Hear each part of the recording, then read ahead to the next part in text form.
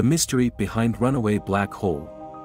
Astronomers have solved the mystery behind the runway of a supermassive black hole located at the center of a galaxy named J0437+2456. The black hole is found to be moving at a staggering speed of 110,000 miles per hour, which is about 20% of the speed of light. This movement has been puzzling researchers since its discovery in 2018. However, a team of astronomers from the University of California, Irvine, and others from around the world have now found the reason behind this high-speed motion. The researchers found that the runaway supermassive black hole is the result of two smaller black holes merging into a larger one. This merger caused the larger black hole to receive a gravitational kick, propelling it to move at such a high speed. The team used data from the Keck Observatory in Hawaii and the Hubble Space Telescope to study the black hole's movement. This discovery will help astronomers better understand the behavior of black holes and the processes that lead to their formation.